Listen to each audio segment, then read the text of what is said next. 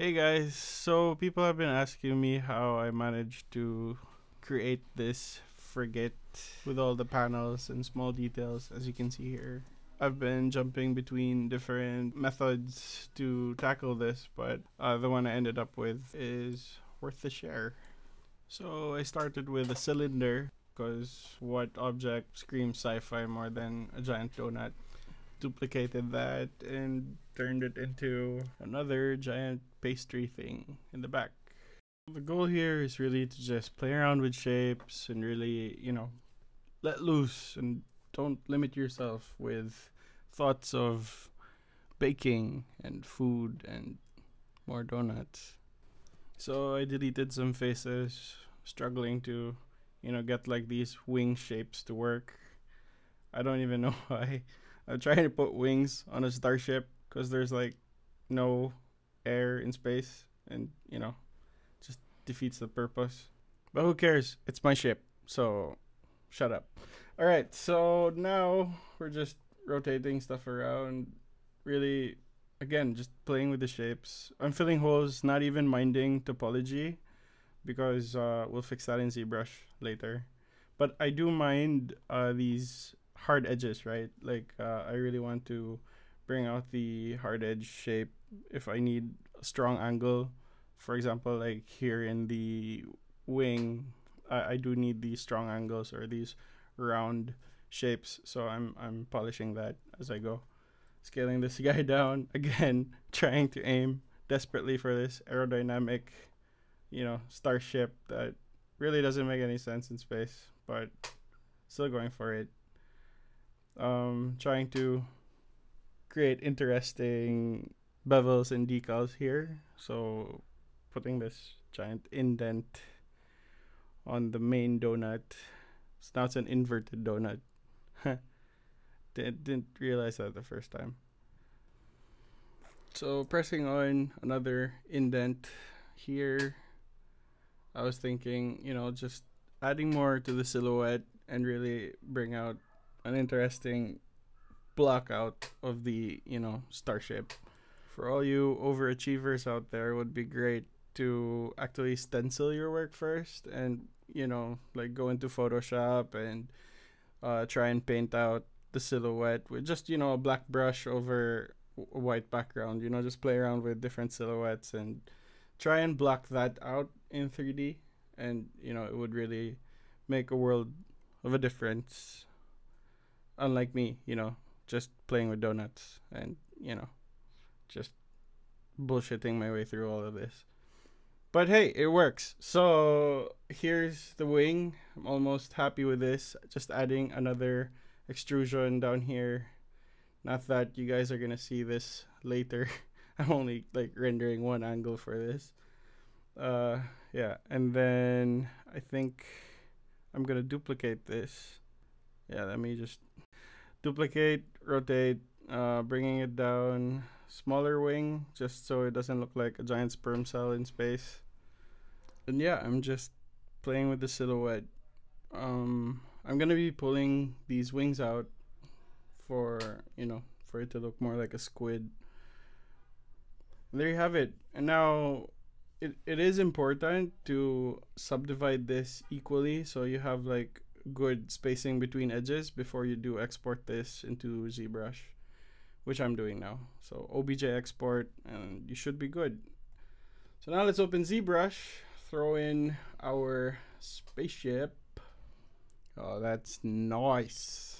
And then before we do anything else, I want to show you guys this little thing called greeble. It's the term they use for these little, sci-fi panels or like hull shapes. They use this a lot on Star Wars, especially on the Millennium Falcon. And yeah, so you can get these greeble textures, right, on Gumroad. Some are free, some are not. This one's free, and we can just throw this into Zebra. Fuck. So if you didn't kill yourself, we can continue. You can open up the file again, go into geometry. First thing we want to do is decimate. So I'll bring down the polygon size, but as you can see, like the edges, we lose those edges. So I undo that, deselect decimate, and then decimate again, and we maintain those edges. It's important to decimate just so we fix all the polygon problems we have with the mesh. So I split everything into different, whatever you call this in Zbrush. Then I start UV mapping. So UV map group UV tiles. And then we jump into the surface noise. Now this is cool. This is what they use to make leather, like leather patterns. But what you can do is throw in our alpha, our greeble alpha. Increase the strength, and now you can see like these patterns coming out. And if you connect them to the UVs, they create this very interesting effect, just like you see on Star Wars. That's one sexy donut. So I'm playing around with strength and the alpha scale until I get something I like. That's really what you have to do. Just make sure that your mix basic noise is at 0, so you don't have the default noise. You can also flip around the curve and get, these cool effects.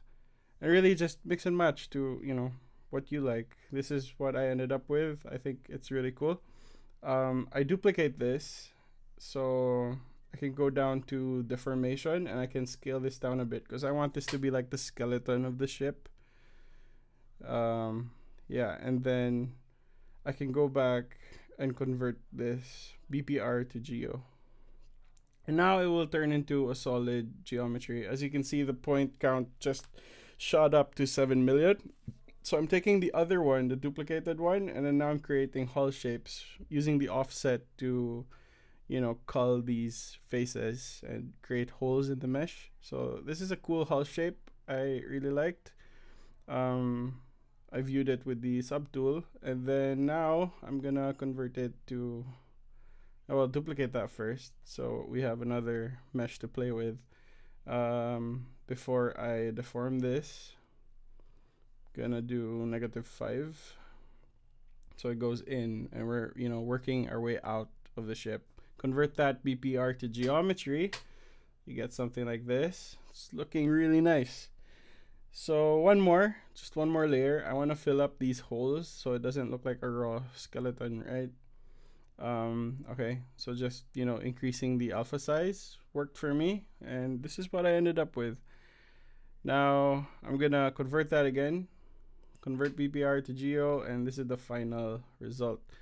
Now it does look a little fat, but that's only because I had my strength a bit too high. So now I'm taking the other subtool and then I'm UV mapping it with the group UV tiles, waiting for that to load, and then I think I'm gonna do the other one as well so I don't have to do it over again.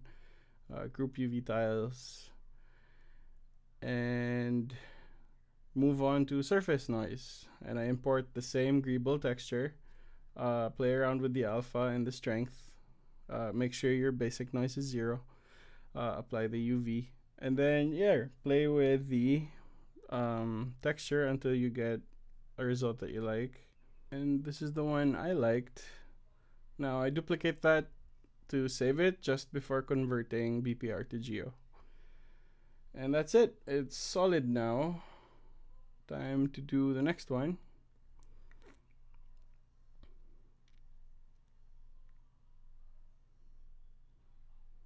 Again, going back to surface noise. But before that, you can actually copy your previous settings. So if I edit this, I can copy and go back to the subtool that I was working on, like the main wing, the upper wing, and then go back to surface and then paste. Really cool. So now I have a starting point that I can just, move around. And now I'm gonna duplicate that and convert BPR to geometry. Oh wait, inflate first. So negative inflate, geometry, convert. Now this came out really strong. I did not like it. So I undo that and then bring down the strength before I convert BPR to geometry. Now this is very memory intensive. As you can see, my undo history ceased to record. So I do urge you guys to save all the time. You have no idea how many times this has crashed on me.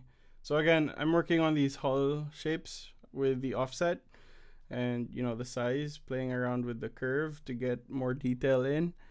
And yeah, I really like this hull shape, and convert PPR. When you're done with that, you're gonna end up with a ridiculous amount of polygons. So now what we have to do is reduce this. So I'm merging the subtools, and now I'm going into Z plugin, decimation master, and I'm pre-processing. Now what this is gonna do, it's gonna delete the faces that the shape doesn't need. So I'm going to Z plugin, reducing this to 2%, because we have way too many polygons that we really don't need. It's a million polygons, and this is a hard surface model. So you can bring it down to 2%. Yeah, 2% should be good. And then hit decimate. You'll end up with 2% of polygons, but with the same silhouette. And that's all we care about for shapes like this.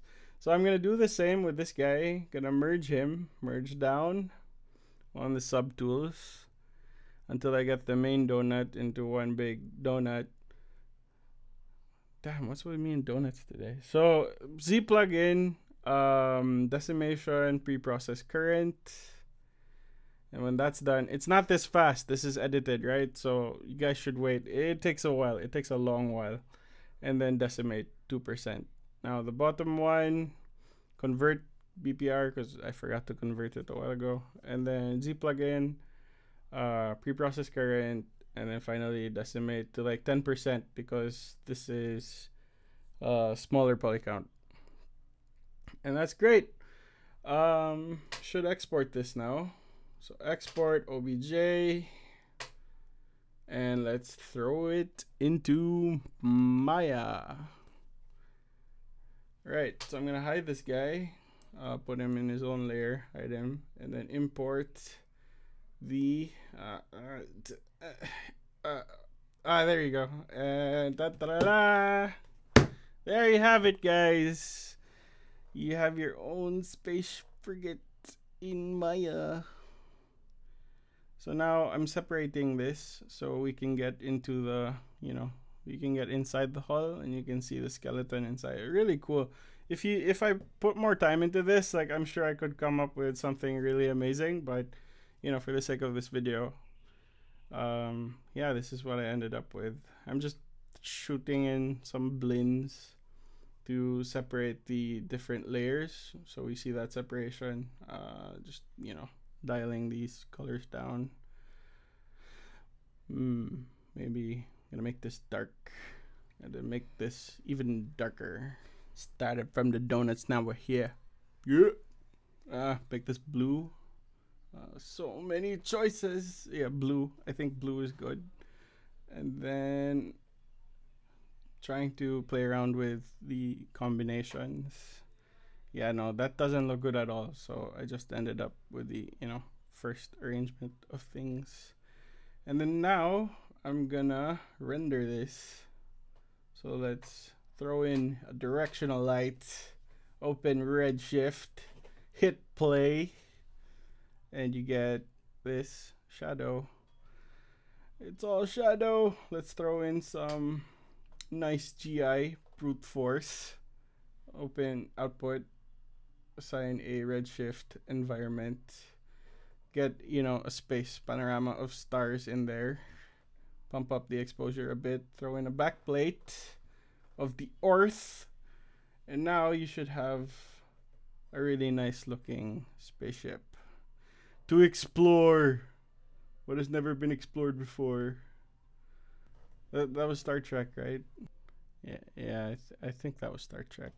So now I'm playing with eccentricity and, trying to smooth out those reflections, lower the intensity, especially the one here down inside, because this shouldn't be shiny. There you go. Now I'm going to show you guys this neat trick. Let's go into our color and throw in a layered texture. Throw in a light color in the back. And then in the alpha, I'm going to throw in a curvature node, redshift curvature. Arnold has it too if you guys are using Arnold. And just play around with the settings until you get the edges to show. This is like the burn marks, right? When this enters an atmosphere, or, it's been to different galactic battles. So yeah, play around with color, and that's it. This is it, guys. I hope this helped. I really enjoyed I really enjoyed making this one. If you guys have any questions, shoot up in the comments below. If you want to see me texture this, hit subscribe. Alright guys, take care. Bye bye.